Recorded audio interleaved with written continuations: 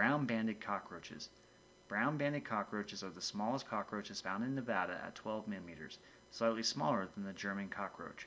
Brown-banded cockroaches are far less important than German cockroaches as a pest.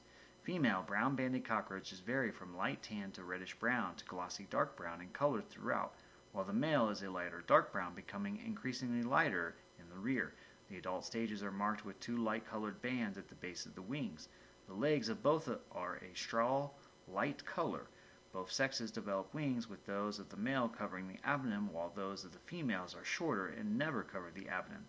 When disturbed, the males may fly, but the females never do. Young are basically dark brown with a pale margin on the thorax and a broad pale area on the abdomen. Brown-banded cockroaches usually glue their egg capsules, yellowish to reddish brown in color, to surfaces in dark areas such as cabinets, chairs, boxes, drawers, and high areas of a building. Because of this habit, they are easily transported to new buildings. Fertile eggs appear greenish, and shortly before hatching, the eyes are visible. Females produce about 14 eggs. Each capsule is 4 millimeters by 2.5 millimeters and is the smallest of all common species, during their lifetime averaging 18 eggs in each capsule. Eggs hatch in about 50 to 75 days. The adult female may typically live about 200 days. Brown-banded cockroaches tend to scatter through a building.